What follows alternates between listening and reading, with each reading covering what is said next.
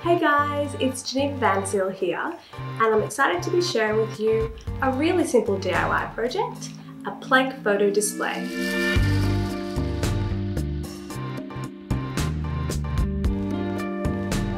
I take so many photos in my day-to-day life, but never have time to go out and get them printed, which is why I'm excited about the Canon Pixma TS6260, an amazing home printer that's perfect for a huge variety of craft projects. I especially love that you can connect it to your phone and print gorgeous imagery really fast, making it easy to craft home decor projects filled with your favourite memories. All you need for this project is 3 wooden planks. The ones we chose are recycled from a pallet, but you can use anything for this. Something you've got lying around, or you can buy them from a hardware store. You'll also need some binder clips. We use 9 for this project, but you can get creative with the number you add. Finally, you'll need some glue.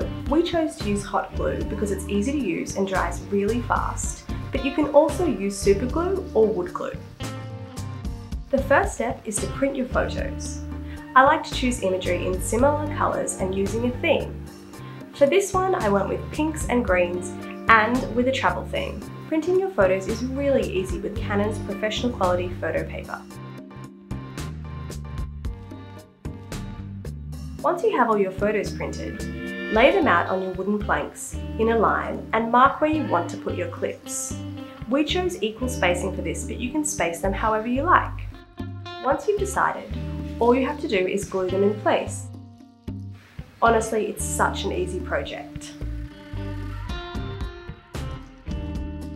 To style this piece, you can either set it up on a table or a bench, or hang it on the wall using adhesive strips. I like to layer in some vases and flowers and other decor to bring it to life. And of course, change up the photos now and again.